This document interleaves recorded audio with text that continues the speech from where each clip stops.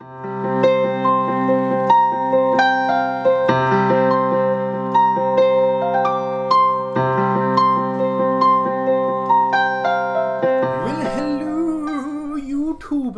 welcome to my channel. My name is Jack Hill.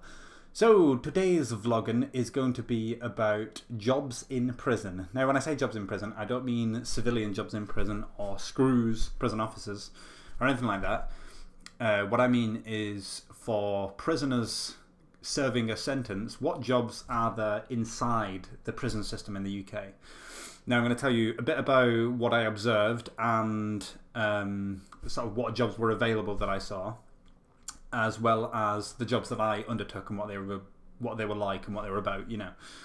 So, in Forest Bank, the first prison that I was in, the Cat B prison, the slightly higher security prison, there was quite a number of jobs. I very quickly got a job as in the guitar, kind of the music department, which was, I think that there's something to do with music therapy behind it, and they just had a room with guitars in basically and a bit of tiny amount of recording equipment and an absolutely lovely guitar teacher. He was a really nice guy. So it's kind of like therapy for people basically, and people just went and did it for like four-week periods, sometimes to try it out, and then anyone who wasn't disruptive or disrupting the rest of the class basically could stay a bit longer if they wanted to, or you know, it was just up to the teacher basically. But anyway, that's the job that I did. But let me tell you about the other jobs first that were available. So there was a library, and there was jobs in there, not many, and I worked in there very briefly before I left. Music room, as I've said. Education, which covers a lot of different things. So there's orderlies in every single kind of department, let's say, and area of the prison. So orderlies are like trusted prisoners who, you know, they've worked in a position for a certain amount of time, or they've gained a certain amount of respect and trust by civilian staff and the screws who work in the department as well. So they're trusted to do slightly more important things. Sometimes it's administratively based. I don't know if that's a word or not. Admin stuff. Or sometimes it's, you know, carrying messages to other people. Was I ever an orderly? I don't think I was ever an orderly, so I don't really know massively what it entails. But it's basically just more trusted things, and they're allowed to sort of clean up afterward, or like close things down at the end of the day, like when fewer people are there, or there's just a few civilians left. You know, it's just a trusted position in each department. So yeah, there's one in every single department. And then there's the chapel. Sorry, first of all, the education. The reason that covers lots of stuff is because cons are sometimes obliged to do certain courses, like as part of your there's a resettlement program and like rehabilitation programs. So go, right, part of your rehabilitation is that we need to, you know, get you your very basic NVQ level English and maths, or, you know, a cooking thing, or just something. I don't think it's NVQ level, but they'll do very basic level courses in which they have something to focus on. You know, it develops their personal skills a little bit more in whatever area. And the theory is that one, they have something to focus on. Two, it develops their mind a little bit. So if they're slightly more educated, they're less likely to commit another offence afterward. And sometimes it's to try and educate the prisoner in the sense of teaching them like remorse and to consider the implications on lots of other people. Like there's this what's it called now? Pebble in the pond effect, let's call it. Where there's ripple effect. That's what it's called. Where you do this diagram and you say, right, this is my crimes in the middle, and what are the potential victims that could be affected from this ripple effect that goes out. So again, you can see the kind of benefit for that is teaching empathy, I guess, to a large extent. So anyway, the chapel, that had a good few orderlies, mainly people who made brews, but there was like psychiatrists there, and like people, social workers, and, you know, general chapel events as well, so religious things as well.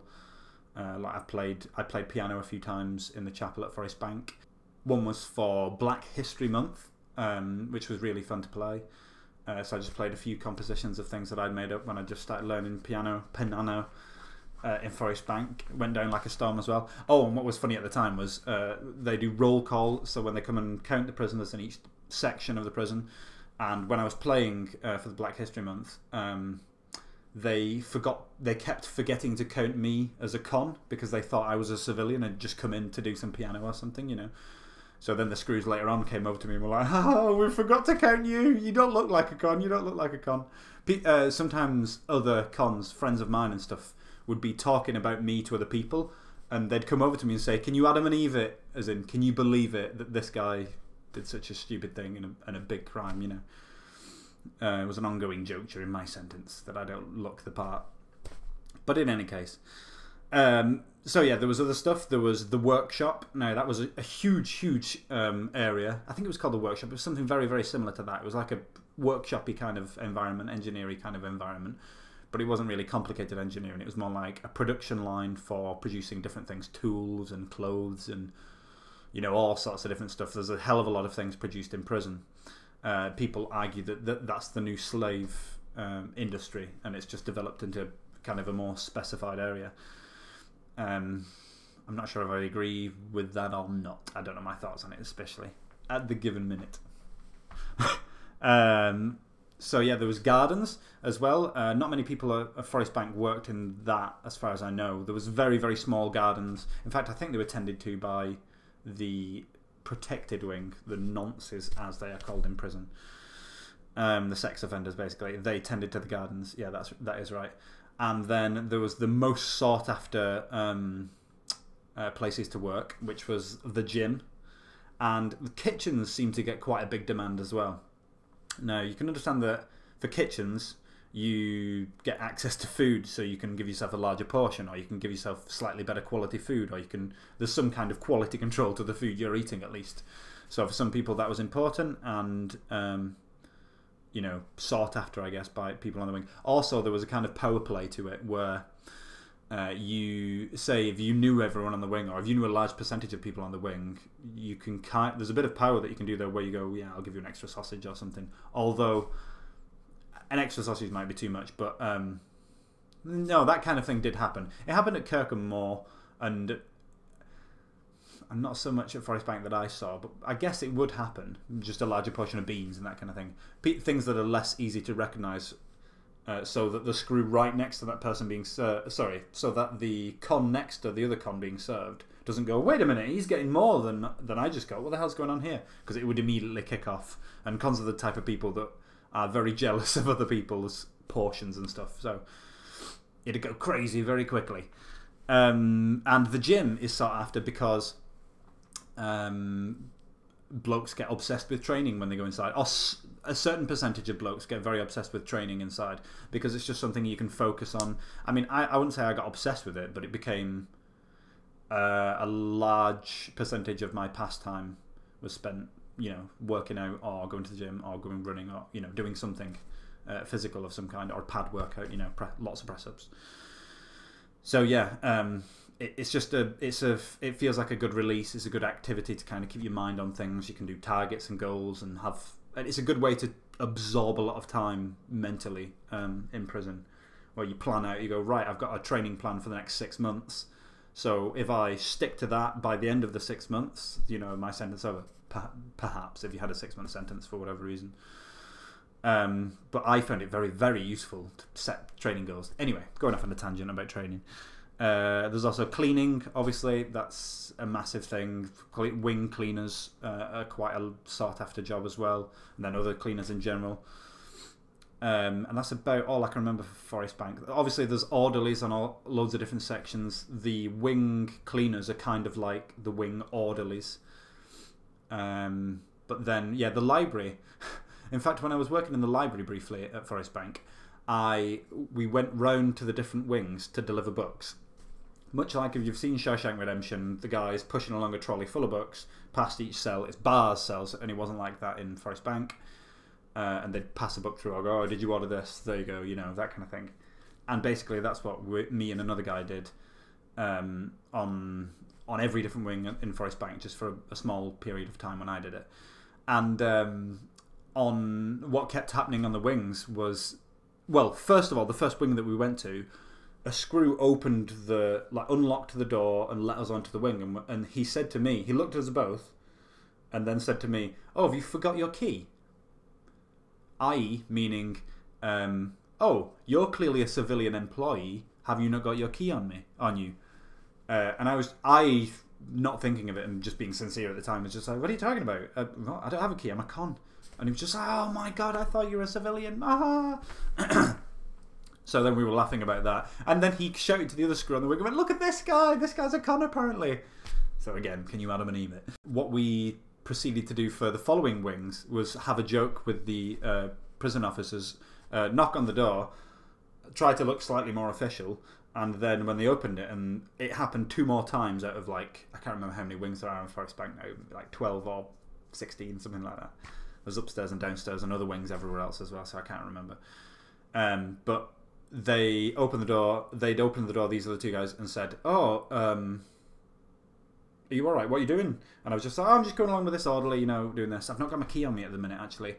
And they were just like, "Oh, okay, I'll phone over. Have you left it in your locker at the front or something?" And then after 30 seconds of prattling around and pretending that I'm in this role, I'd be like, "No, I'm a con, really." And they'd be like, "Oh." Which in my mind, immediately, I'm like, well, there's a security risk right there that I can pretend to be a civilian. I wondered how far I could take it, but I wasn't interested in doing that. It was just a little bit of a joke and something that amused us at the time, me and the other librarian guy. Anywho, getting caught up in a tangent once again. So most of the time that I was there, I was in the music room. And as good as it sounds, in fact, it's funny because I could say it was really good. And by that I mean, of the options that I had inside, it was the most preferable to me at the time.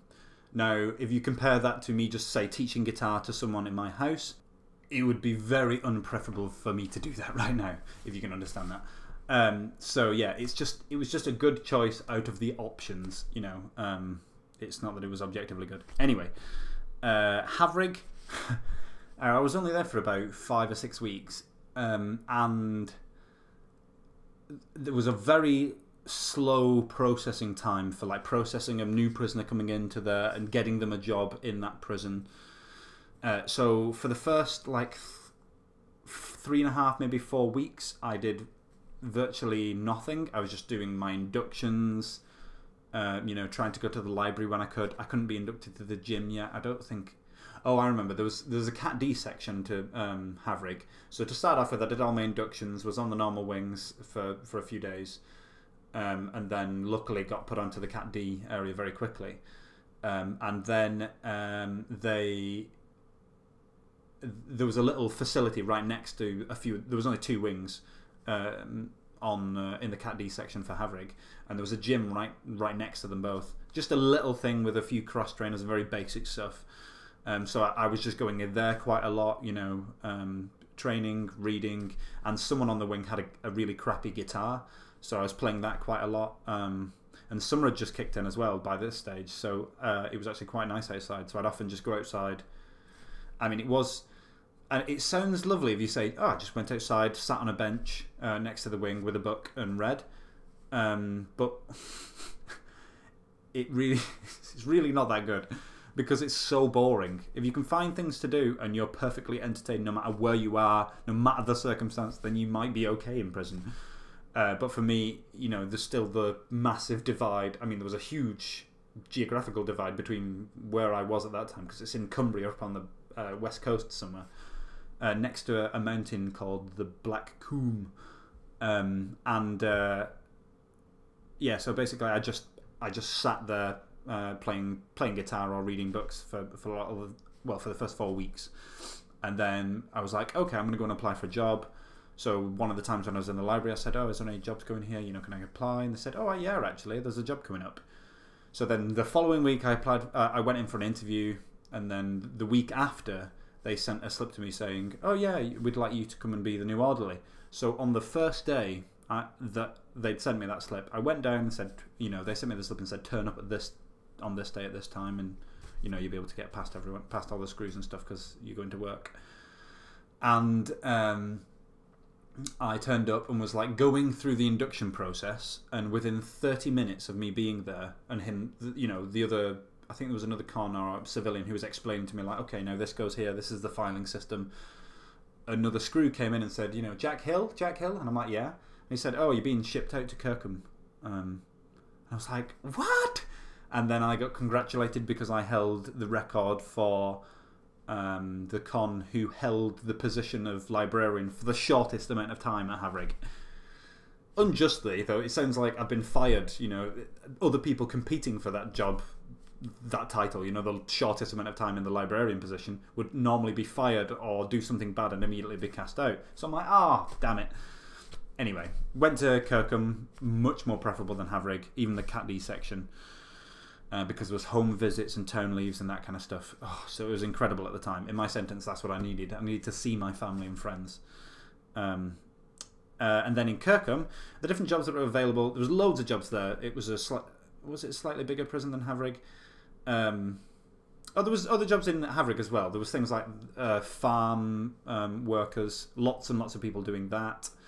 I'm trying to think. Oh, there was a smokery there as well for some fish. They had an on-site smokery, so the people who attended that. It was like clothing areas, loads of different jobs. Pretty much everything you can imagine.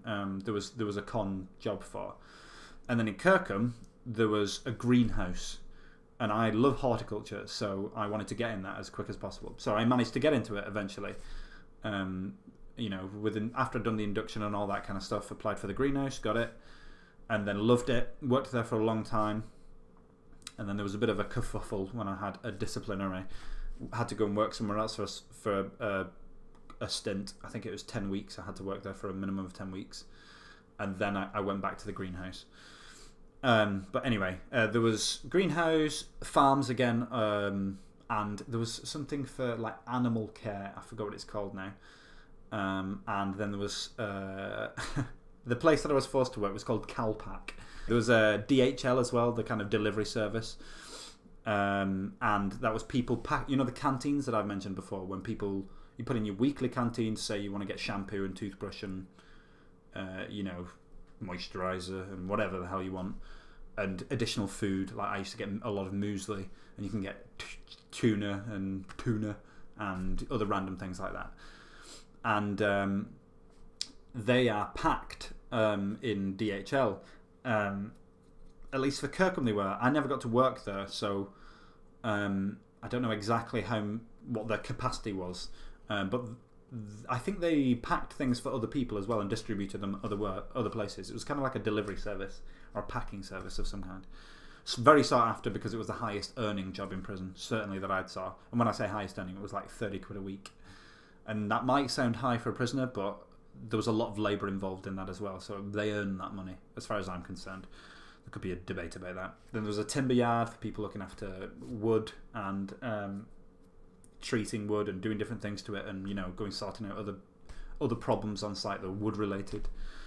There were farms I've mentioned, and loads of orderlies. There was loads of orderlies at Kirkham. And for a while I was let out of the greenhouse and of a few other things that I was doing there to go and play music at different times. So for the band Funny Shade of Red, one of my other videos, the music video, that was a prison band that wrote that song. The singer who sings it, he wrote that song, and well, I kind of helped arrange it and put some parts to it and stuff. But it's all his lyrics and his vocals. And that band played in a few different places and had a few gigs outside of prison and inside of prison. And I was occasionally let out to do that. And I'd go and play piano for a care home in Kirkham, in the town Kirkham, which was really nice. Although they'd often complain about if I was playing something for too long, they'd go, turn the record, change it over, play as this, play as that. And I wasn't good enough to take requests, unfortunately. But it seemed to perk them up a little bit. A lot of them were seemed very entertaining. They'd tap the foot and nod the head and stuff, you know.